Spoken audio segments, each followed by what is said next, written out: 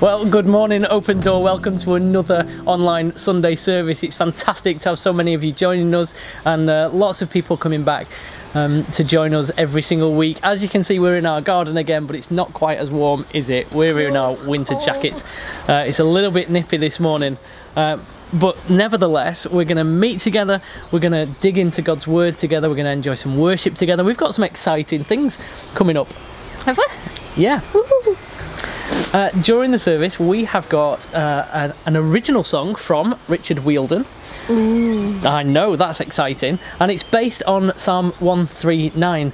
You may have been with us for our Psalms group on Wednesday night, which is happening every Wednesday night at 7 p.m. And last week we looked at Psalm 139. Barbara Steele had suggested that psalm, and so we enjoyed digging into it, didn't we? And in the week, I don't know if he knew about it or not, who knows, Richard will have to let me know, but Richard wrote a song based on Psalm 139 verse 5 and shared it, and we were able to watch it in the group. It was fantastic. This is the kind of working together that we've really enjoyed. It's been wonderful to see so many people engaging in the midweek on a Wednesday, getting in touch with one another throughout the week, and a few people have got in touch with us as well. So thank you so much for being committed and being dedicated and being consistent in keeping in touch with one another. I've talked for quite a while already, haven't I? A little bit later, Liz and I are going to be sharing the word. I say Liz and I, Liz is really going to be sharing the word, and I'm just going to be assisting her, really, because Liz has got a fantastic word on her heart which she's going to bring to you this week, and that hopefully should build onto something that I would like to bring next week. But before we do any of those things, we're going to spend some time in worship, and in way of leading into our worship, there was a particular video which I'm sure you may have heard of called the UK Blessing. It's been produced by Tim Hughes. He's actually been acknowledged by Boris Johnson for providing this kind of blessing for the nation. It's gone absolutely huge. We've watched it quite a while back, and Pat also sent us a link to it, so we wanted to share it with you. We wanted to encourage you to just kind of take what you can from this and join in with the prayerful aspect of it as well. So without further ado, we're going to go into some worship, and we're going to start off with the UK Blessing.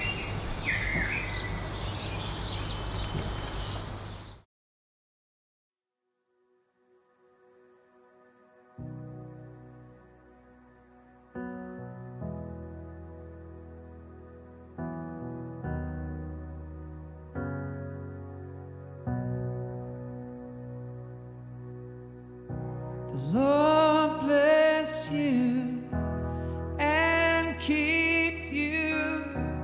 Make his face shine upon you and be gracious to you. Lord turn his face toward you And give you peace.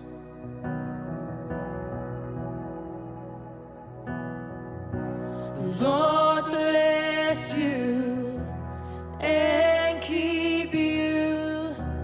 Make his face shine upon you and be gracious to you. The Lord turn his face toward you And give you peace.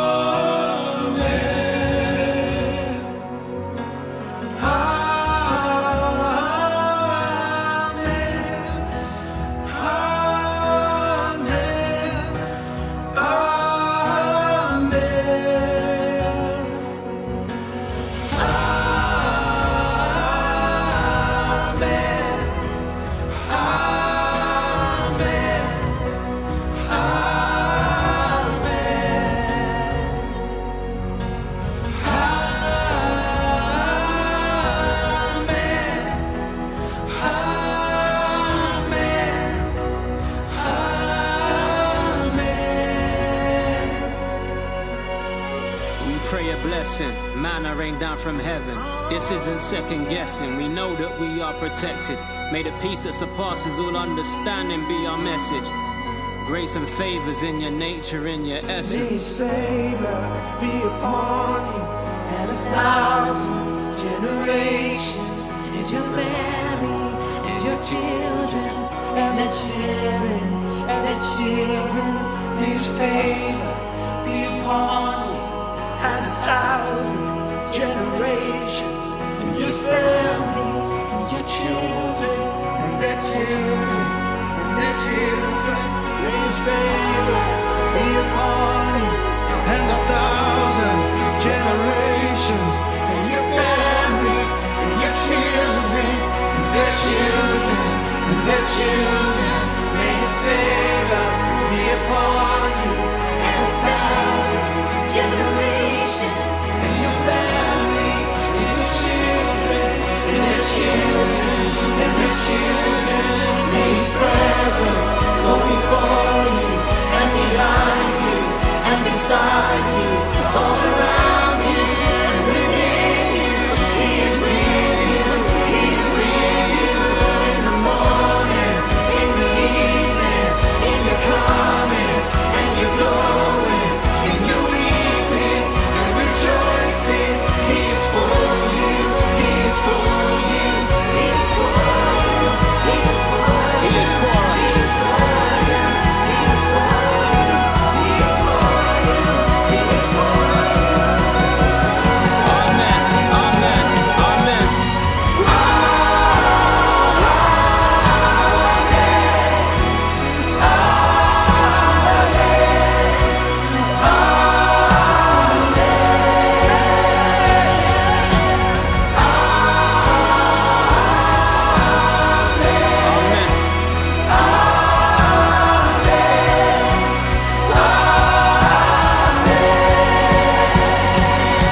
May His favor be upon you and 1,000 generations, and your family, and your children, and their children, and their children.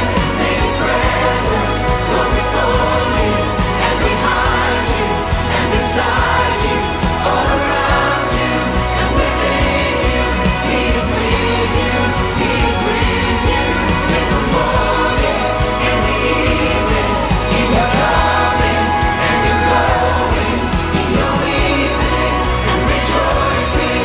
He is for you, He is for you, He is for you, He is for you, He is for you, He is for you, He is for you, He is for you, He is for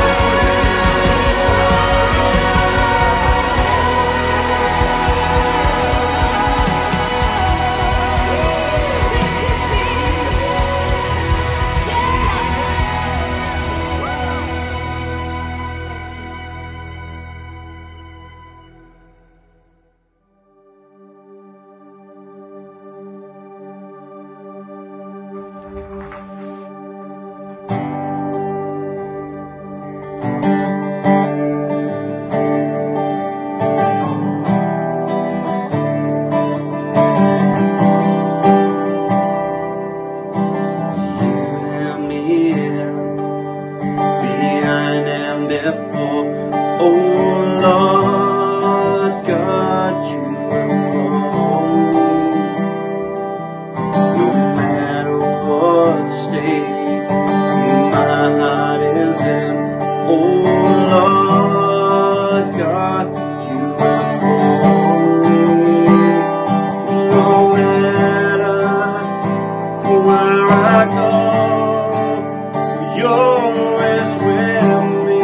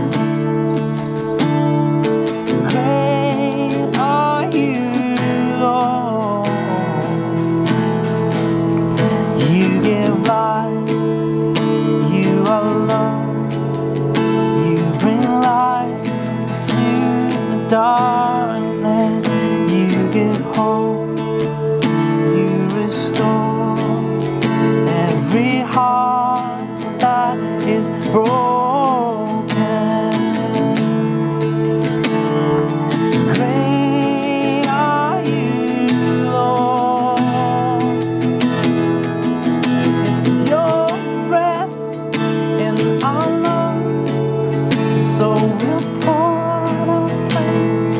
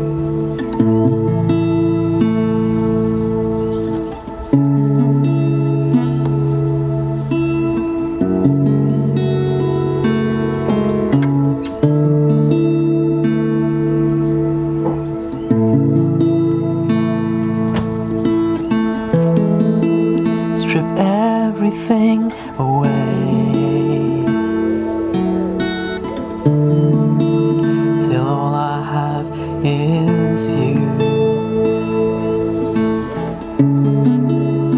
Undo the veil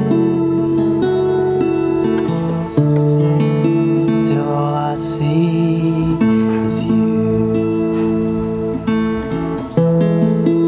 Strip everything away till all I have is you. Undo the veil till all I see is you.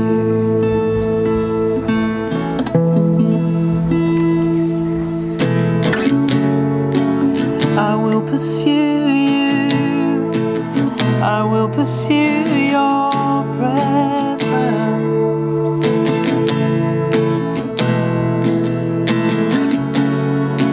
I will pursue you, I will pursue your presence.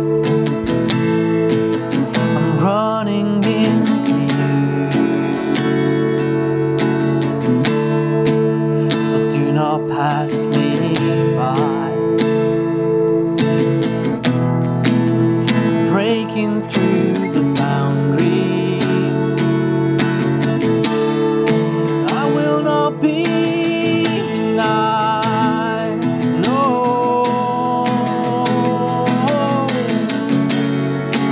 I will pursue you, I will pursue your presence.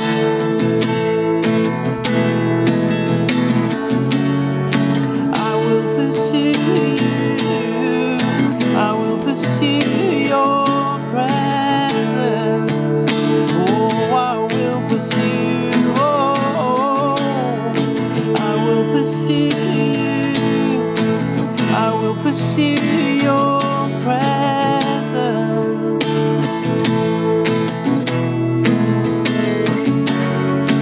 I will pursue you, I will pursue your presence. Open my eyes, open my eyes. Search me inside. I can't live without your presence. I can't live without your presence. Open my eyes. Search me inside. I can't live without your presence. I can't live without your presence.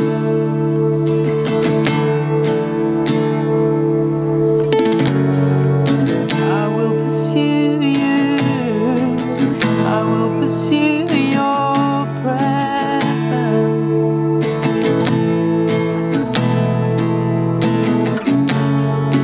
I will pursue you, I will pursue your presence.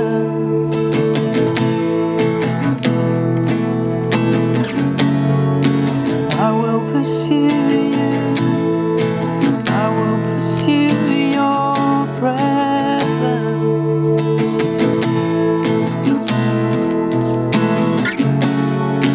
I will pursue you, I will pursue your presence.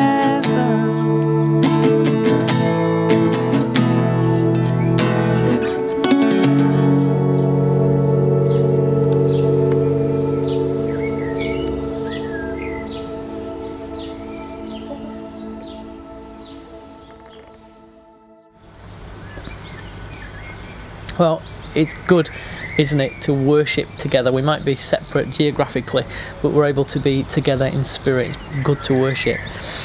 Over the last few weeks, we've been asking you as a church, what is it that you feel God is saying. We've heard a few little bits of things from one or two people, but one thing in particular that I just wanted to share with you as a church, this is specific then for Open Door Church, has been sent through by Jean Crossley. For usually those of you that know, she's been joining in with the some of our Wednesday midweeks, and she's my mum.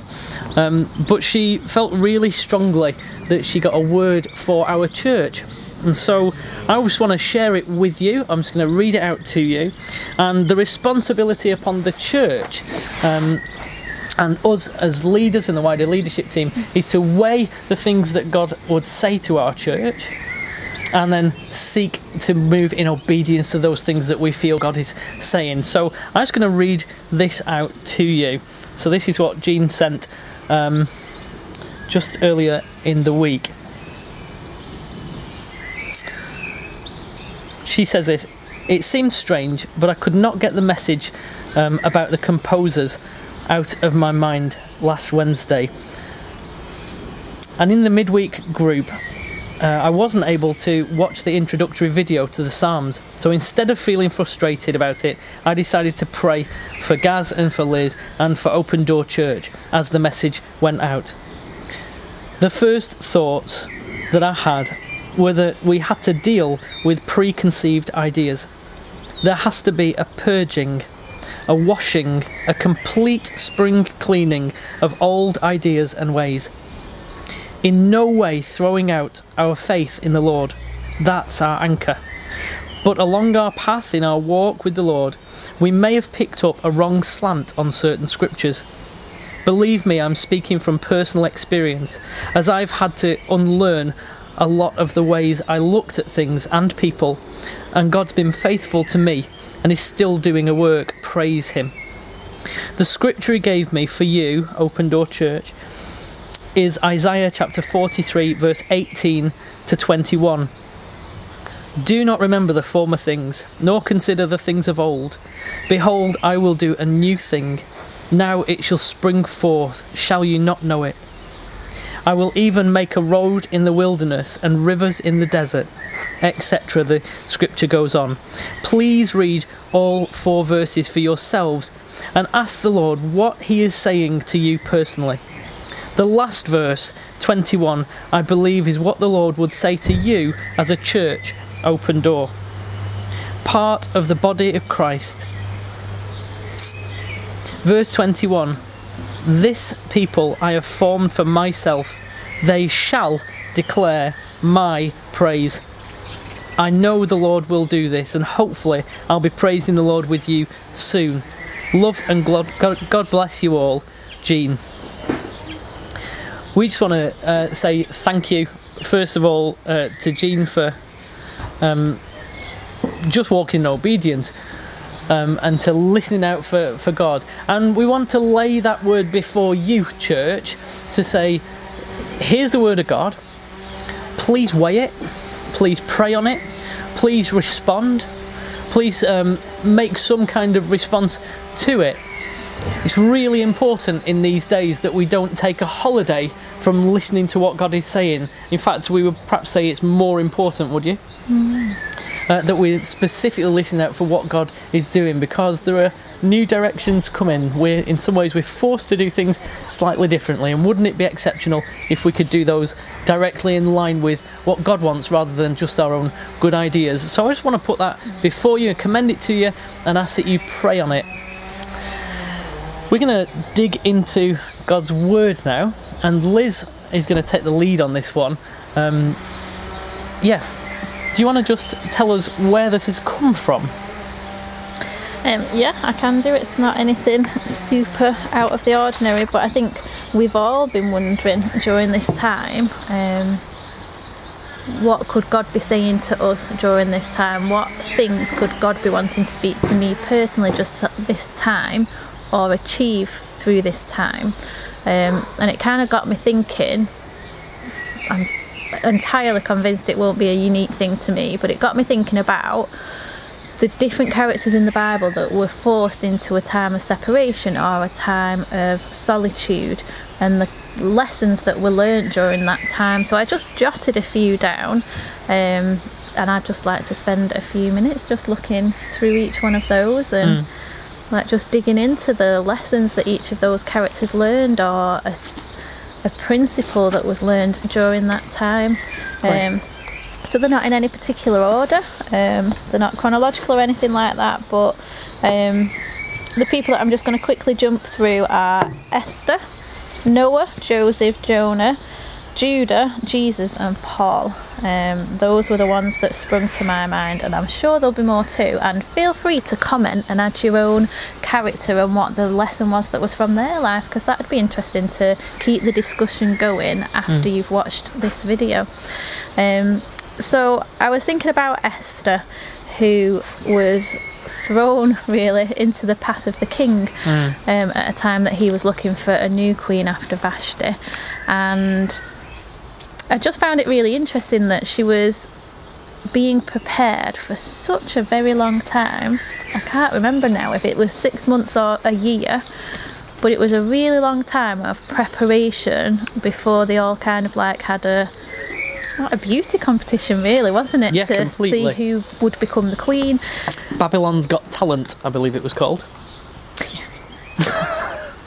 Sorry. Anyway, but it just reminded me of the parallel that this is our time of being prepared for a king, that the things that we do now here on earth are preparatory for our eternal time with God, our king, our bride. And it reminded me of this, or I found this scripture in 2 Corinthians 11 verse 2 to 3, and it talks about God's jealousy for us, and it says, "For I am jealous for you with godly jealousy, for I have betrothed you to one husband, that I may present you as a chaste virgin to Christ. But I fear lest somehow, as the serpent deceived Eve by his craftiness, so your minds may be corrupted from the simplicity that is in Christ." And so I kind of picked out of that this is our time of preparation, but we've got to be on guard against being drawn away from the simplicity of the message of Christ. Because I think sometimes there's a core theology in the Bible, and we add so many layers onto it that it becomes complex sometimes, but to bring the preparation back down to what is the simplicity of this gospel and of Christ. So that was Esther in a nutshell. Have you got anything you would add? Nope. I think it's important when you're talking about kind of the simplicity of the gospel. One of the other reasons for having a good solid understanding of a simple gospel is that you are wedded to that message. I think it was Paul that said, don't let anybody change the message that I taught to you. Even if angels come and change it, you forget it, because this is the absolute central truth. And I think there's a real tendency within our culture to look upon truth as relative, and to look at it kind of buffet style. Oh, well, I like this bit of truth, I'll have that. Oh, I like this bit of truth, I'll have that. That doesn't quite fit within the political, politically correct place that we're in. So I'll not really take that one. The Bible, I think, calls us to take hard and fast foundational, fundamental principles of the gospel and hold tight to them. So I think this idea of holding fast to a simple gospel acts as a remedy against having a buffet style kind of pick and choose which bits you like from the Bible. Yeah, that's good. That's good, girls. So the next one I was going to look at was Noah, which is quite an obvious one, really. They were literally isolated from everyone forever, really, until they repopulated, didn't they? Wow, that's dark thought. Thank you, God, that that's not our situation now. Could have been worse, folks. But yeah, I think it always strikes me in the book of Genesis when God says that he regretted making man. That man actually made God sorrowful. Like, that's quite a challenging thought, really, isn't it? That we can bring sorrow to God. Yeah. And it kind of brought me to the fact that this was a time for Noah of resetting the world. So God had planned man, and sin entered, and like it just kind of snowballed from there, really, didn't it? Yeah. But that Noah was a righteous man, and he found favour in God's eye, and so he was used for that time. Yeah. And actually, that's a really interesting line. Actually, for such a time as this, that was from Esther, Yeah. isn't it? And I think in all of these things, that would be my theme that would bring it back. We're all here together for such a time as this. What is God's plan for your life for such a time as this? And how during this time of lockdown and segregation can you further that plan? Anyway, that was just a little byline there. Yeah, absolutely. But the heart intentions of the people around Noah's time were evil, and that's why that's what it says in the book of Genesis, that the heart intention was evil, and that's why it needed to be reset, because there was no talking that people around.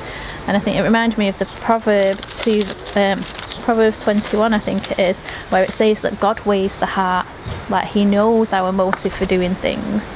So even though our outward appearance, like we may not have evil intentions, we may be trying to be a good Christian, but if that's our motivation for doing it, we're still missing the mark. Yeah. Like we're not trying to be good Christians, we're trying to honour God and live lives that are obedient to him. That's right. So even if you're running around like a headless chicken doing a million good things, is the motivation of your heart to bless God or to look good in other sight? Like even those things are important, aren't Yeah, they? like we said last week, didn't I do all of this in your name, and didn't I cast out demons, and didn't I raise the dead? And God says, I never knew you.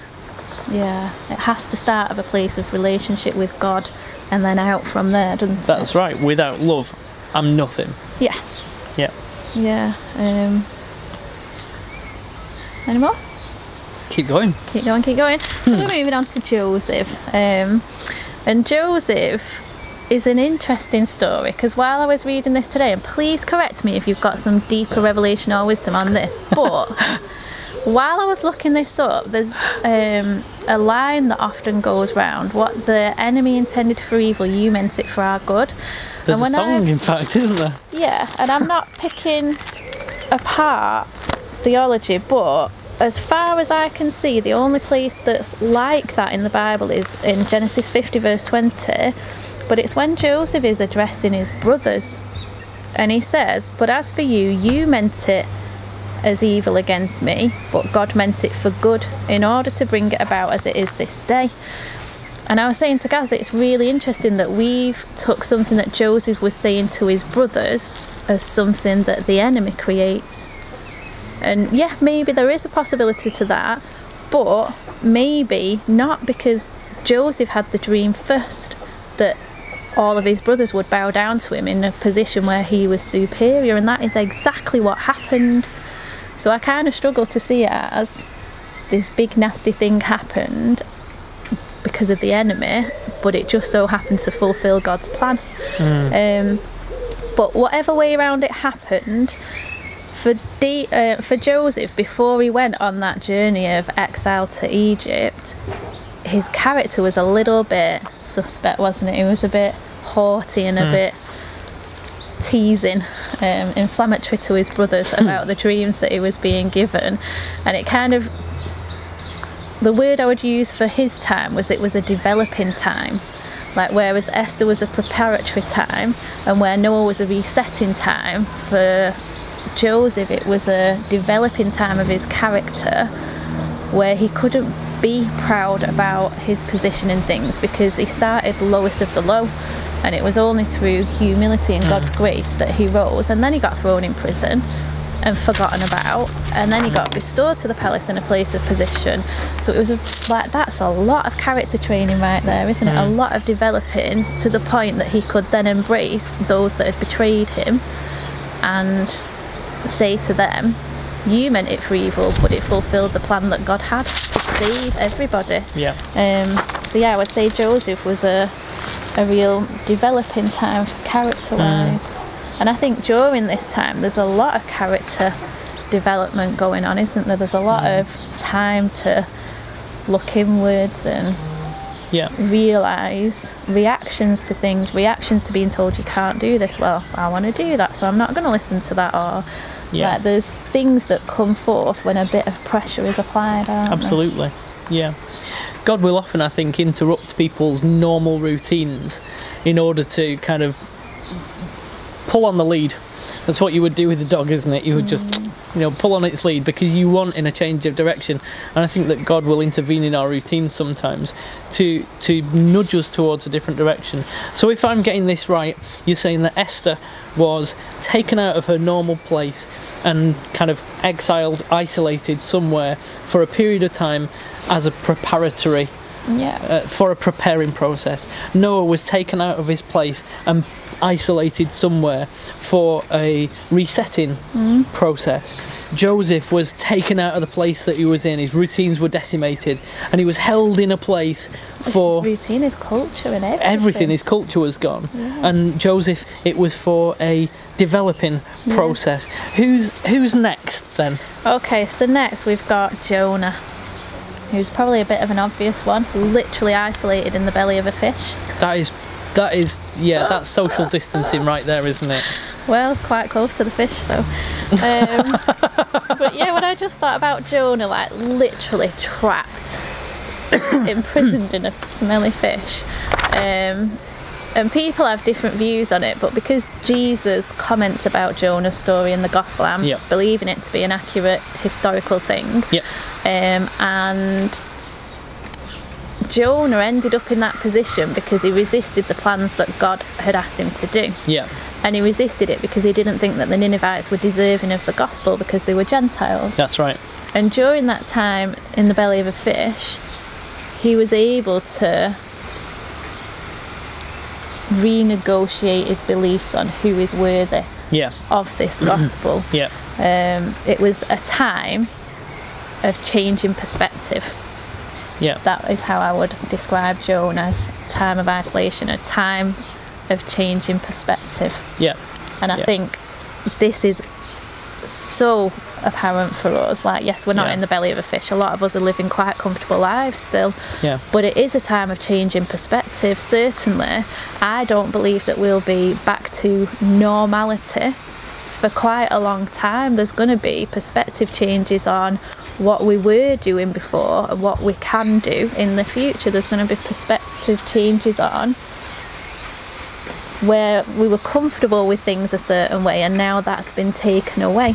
And how do we respond to that, and does that match up with what we want to happen or how we like it to happen? Preference changes. Like Jonah preferred those people to not know the gospel because they weren't good enough for that. Absolutely.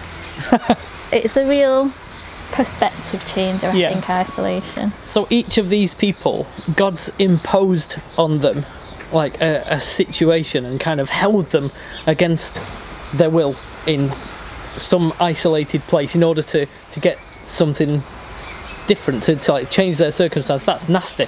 Is it? No, it's not, is the answer. I knew it was a trick question. It's always a trick question. Every intervention that God makes in our lives is grace, is mercy. He intervenes because he wants us closer.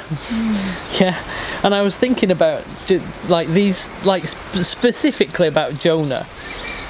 Yes, there was a tussle. Yes, there was disobedience on Jonah's part. But God raises up a storm. God digs around with people's wills on the boat and get them to chuck him off the boat. Isn't there does somebody cast lots, or is that Paul? That might be Paul. Casting lots is in the Proverbs, isn't it? Like, you throw the dice but it's every... The point I'm getting to is this. God intervenes in a strong way because he's got something that he wants to accomplish. And the picture that came to my mind is something that you can do with a chicken. Now, bear with me, okay? You can hold a chicken and you hold it on its side and put your hand over its head. It's not cruel, it's okay. And you hold it and it will struggle and it will flap and it will kick and it will try and bite. And you hold it and you hold it and you hold it. And there's a point at which it yields and it will just stop. Stop fighting. It'll stop flapping, it'll stop kicking, it'll stop trying to bite, and it will yield. At that point, you can check it. You can make sure if it's got ticks. You can examine it. You can help it with something that it's got wrong. What I'm saying is, in the way that God intervenes with us, he will sometimes wrestle us to the floor because he's got a good purpose for us. And I think the point in these stories, and particularly with Jonah, is we see that kind of human heart wrestle against God, trying to get out of the situation that God's putting him in without seeing the perspective of what God wants to accomplish through it. And I think that that's a really applicable thought for us at the moment. We could say, oh, why COVID? Why COVID? And we're not going to go into the fact of whether God's ordained it or planned it or God's allowed it. Okay, that language works for me. God's allowed COVID, and God will have purposes kind of set up, ready for your life, ready for my life, ready for the church life, nation's life, global. God's got plans that he wants to accomplish, and sometimes God will wrestle us to the floor in order to accomplish his purposes. And I think this is what we see in part in some of these guys. And there's this yielding that happens, like Jonah not so much, but Esther kind of gets her fear and holds it and says, all right, do you know what, for such a time as this, on I go. I'll do this. I'll do the thing that God's asking me. Noah put up with years and years and years of mockery. Is it something like 50 years he was building the ark? Some ridiculous amount of time. And he was mocked and mocked and mocked. And he put up with it because he understood that God had a purpose. And I think in this time that we're in, that there will be things that go against the grain, that even God might be saying, I want you to take this, even a theology, and I want you to see it my way. And sometimes that will feel like a wrestle, and I want to encourage you to yield in that process, or at least say, God, is this a process where you want me to yield to something? What is it you want me to yield to? Who's next on this list? Well, just unless you want to say something. No, I was just thinking about, like, when you were talking about wrestling, it reminded me of Abraham wrestling with and getting his hip socket put out of place. Yeah, sometimes forever changed. It's not a great thing to wrestle with God on things. It is just better to submit into it. Like, I do wonder, like, did God protect Jonah miraculously from being scarred by the acids in the whales? Who knows? Maybe he just looked like a crazy person when he turned up. Who knows? But yeah, it's good to know whether you should be yielding or not. Yeah. Right. Next, interestingly, when you were talking about, you just mentioned something then, and it made me think, oh yes, that leads in nicely. Unfortunately, I've distracted myself, and I can't remember why it led in nicely. But chickens. No, it wasn't yielding, about that. wrestling, wrestling, purposes. Anyway, whatever. Judah. Yeah. So there was a point in history in about 500 BC. The girls and I have just been looking into all of this as part of our history curriculum, and do you know, it's fascinating. We're doing this curriculum, I've mentioned it a few times, but we're getting so much out of it. We're doing world history alongside biblical history in a chronological order, and we've just looked at the split of Israel into Israel and Judah, and we've recently just studied Judah being taken into captivity to Babylon, and there were so many prophecies urging the people to return to God, to stop sinning, to lay down their idols, or else they will be taken into captivity by Babylon. And literally prophecy after prophecy after prophecy came true, and they still took no notice. Stupid. And each one factually came to pass, and they can even find historical articles in the secular history world that back up the biblical accounts of exactly what happened. It's fascinating. It's almost like God gives us warning after warning after warning after warning after warning after warning after warning. Yes. Anyway, so what happened was they were in captivity for about 70 years, and then a new king came in Persia called Cyrus, who said they could go back to Judah. And they went back to Judah, but during that 70 years, some other people had moved in, probably the Samaritans, and Cyrus sent them back and said they could rebuild the temple, even gave them provisions for rebuilding the temple, And during that time of being in captivity, the people's heart changed and they were ready to submit to God. They were ready to hear God. Again, that thing of not submitting before, having to go through a struggle and then coming back, like best just to be on God's original plan. Yeah. And for that one, what I felt God was saying was it was a time of God getting their attention back. Like getting their focus back on him, like where they'd been ignorant to the warnings, to the men of God giving the words. They'd not listened or paid attention, and when they came back, they rebuilt the temple under Zerubbabel. But, and it was this that reminded me of something that Gaz had just said, there were people around trying to distract them and mock them, and so they stopped for 14 years. Oh wow. They'd laid the foundations, they'd had a massive party about it. The people that had been in Judah before exile cried because it wasn't as like grand as the temple that Solomon had built. But then they stopped for 14 years because the people that had moved in during that time were against them and didn't want them to do it. Wow. To the point that God had to send more prophets to say, come on. And that's where Haggai comes in. Haggai, come on. Come on. And he basically was sent to say, you've got distracted. You're looking at your panelled houses and you've left my temple in ruins. And God wanted to be back, his presence back in the temple there with them. So he sent a few prophets around that time, but Haggai was one of them. And like for open door, that's quite a relevant word, but that's kind of some of the historical background to that they'd come back, they'd started doing a good thing and then got easily discouraged and quit. We did talk about this once at open door. I remember doing like some discouraged, distressed. But yeah, I think one thing that really flips into my mind about that is like when we are coming back together or even during this time, don't get discouraged or distracted from digging in. Yep, it's not a holiday. It's not a holiday. It's not a holiday. Yeah. This is interesting because you can often read the Old Testament like God is saying to them, I want a temple. Make me a temple. Build me another temple. Make it amazing. I want a temple. Do you know the reason God wanted a temple? He wanted to dwell with his people. It's about relationship. It's about closeness. It's about connection and intimacy. This is why the big deal about the temple. This is why the big deal about the Ark of the Covenant. God wants to be with his kids. The big deal about us being obedient and keeping sin separate from us. Constant repentance, constantly offering forgiveness to people, constantly receiving forgiveness from God to keep that relationship with his presence. God wants to mitigate separation all of the time. Have we got more people? This is great. A real whistle stop now. We're rounding up. Okay. But I couldn't talk about times of isolation without talking about Jesus when he was in the desert for that 40 days. Yeah.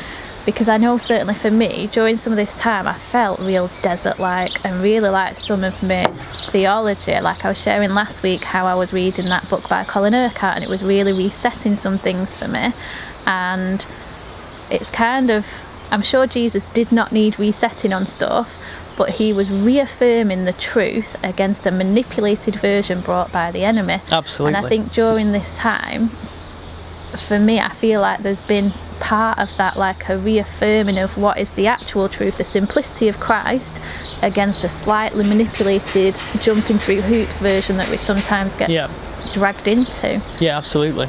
I feel like that's one of the absolute spearhead things that God wants to do in this season for every individual and corporately within Open Door, that we almost get Ofsted in about the things that we believe. What is it that we believe? Why is it we believe that? Where is it in here?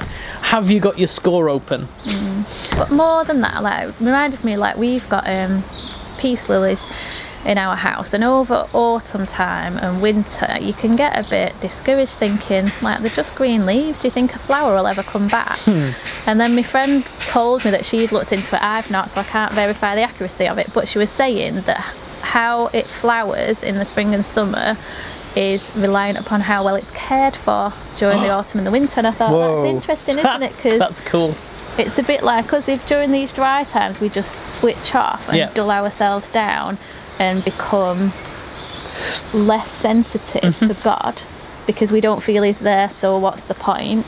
That's going to have an impact in the times when we feel like he is. We have to keep digging in, we have to keep caring and tending that relationship even though it's not flowering at that moment in time. Absolutely. And this speaks as well into that kind of intimacy, this kind of personal relationship versus public relationship. What was that quote that you said, that your public... Oh, your public spiritual walk will never outshine your private personal. Yeah, absolutely. You're never going to be as deep out there as you are in the secret place. Yeah. So last but not least, we are on to Paul, who spent much of his time in prisons and house arrest. Yeah. And for me, it was interesting that it wasn't a time of preparation or resetting or developing or perspective changing. For Paul, it was time of fruit. Some of his best and most fruitful work was done whilst under house arrest, encouraging the churches around the area with letters, like commending people to others and encouraging disciples of the faith to keep going. Like, those were real fruitful times for Paul. And yet we may say, that's it, I'm under house arrest, what could I possibly do now? That's right. It must have been a huge frustration to the Roman authorities that when Paul was under house arrest, the gospel battered forward just as fast as it had done, and maybe even faster. Maybe it was the fact that he was under house arrest gave such impetus to his letters. The context of where things come from is really important, isn't it? Yeah. So there you go, a little whistle-stop tour through my thoughts of people that were forced into isolation and their response to it and the things that were able to be done during it. Fantastic. That was amazing, wasn't it? We saw Esther. Let's just run through and review. So we've seen Esther in a time of preparation. Yeah. We've seen Noah in a time of resetting. We've seen Joseph in a time of developing. We've seen Jonah in a time of perspective change. We've seen Judah in a time of being taken into captivity, have God getting their attention back. And we've seen Jesus in the desert at a time of truth setting, reaffirming, no, this is truth, this is truth. And Paul, a real fruitful time whilst in house arrest. That's fantastic. There you go. That's fantastic. We've spoken about this through the week, haven't we, a little bit, and we spoke about perspective. Do you want to just give a little taster on where perspective comes into this? Because we spoke about kind of isolation versus what's going to happen afterwards, and how that might follow on towards earth versus heaven. Yeah, so one thing I was chatting about with a friend on the phone actually was that, like, this time now, like, we're all looking forward to going back to normal, to being able to go back out and resume what we consider a normal life. But actually the bigger picture of that is this entire lifespan on earth is temporary, much like this time of lockdown is temporary, and we look forward to what happens after it. This time on earth is really temporary, and it's that time of preparation, of developing, of truth setting that prepares us for what happens after it. And that's a real key for me, something that really resonated with my friend as well. Absolutely. And just like those peace lilies, that this preparation time, this time where not a lot is happening, where it feels a little bit different, it affects the fruit. We're going to look next week, I think, at how our time on this temporal planet affects hugely our eternal existence. So that's what we're going to have a look at next week. Just thinking about these guys then, this is a brilliant overview and a brilliant message. And I'd like it to be a springboard and people really to interact and say, this character in the Bible, they did this and this was what they learned. Absolutely. And or personal testimonies of what you feel God's spoken to you during this time, because your personal testimony could really encourage somebody else that's looking at the comments. And I wanted to just really lay it on the line to say, do you know what? You all have got access to this video. Go back to the one that sticks in your mind, okay? Liz has given 7 people there. I don't know. Esther, 2, 3, no, 4, 5, 6, 7, yeah. yeah, Liz has given 7 people there. Sometimes, you know, in a message, so one thing will just resonate, will just kind of cling on to you. Find that person, read up their story, have a think about what it is that God might be saying to you through this message. Is God wanting to develop you? Is he wanting to prepare you? Is he wanting to change your perspective? Is he wanting you to fight for truth harder? Is he wanting for you to be fruitful? And I want you to ask those questions of your soul, okay, this week. Dig in, really dig in. If you sit down at any point in the week and think, what shall I read? Read some of this, okay, and ask those questions. And then let's be honest and let's be open and let's feed back to one another. You can do that by ringing somebody up. You can do that by ringing us. Please ring us. It'd be really nice to have some guys feedback to Liz about this word. But let's make this applicable, not just something that tickles our ears. The Bible talks about that, doesn't it? That was fabulous. Do you want to just pray this scripture and this message out there? Yeah, God, we just want to thank you for this time of looking at your word again. God, I thank you that you just bring these things to us. Lord, it's not clever thoughts of our own. And God, I just pray that the things that resonate with each person, Lord, that there would be fruit from that seed. God, I pray that none of us would come out of lockdown the same way we went in terms of our spiritual position with you. God, we can't gain more favour with you, we can't earn anything, but God, we want to be developing more and more to be like Christ, and more to be making sure our feet are on the path that you've got for us each and every day. And so God, I just pray that you would speak to your body about the things you would want us to learn during this time. God, that you would inspire us about when we're able to come back together, inspire us about how to reach out with the simple gospel of Christ. God, we don't just want to waste away this time on earth. It's such a tiny amount of time and we want to be productive with it. So God, just fill us with your Holy Spirit and speak to each one of us. We ask and pray. Amen. Amen. Well, thank you so much for spending this time with us. Yeah, it's been good. It's been really good. We want to invite you on Wednesday to join us for Psalms, a roadmap to knowing God, and we're going to be looking at Psalm 30, suggested by Christine Gent. So join with us. If you've not already applied to become a member of the group, do that. It's super easy. We will meet online at 7 o'clock on Wednesday, and until then, keep in touch with people and dig into some of those things that we've heard about today. We'll see you on Wednesday and then next Sunday.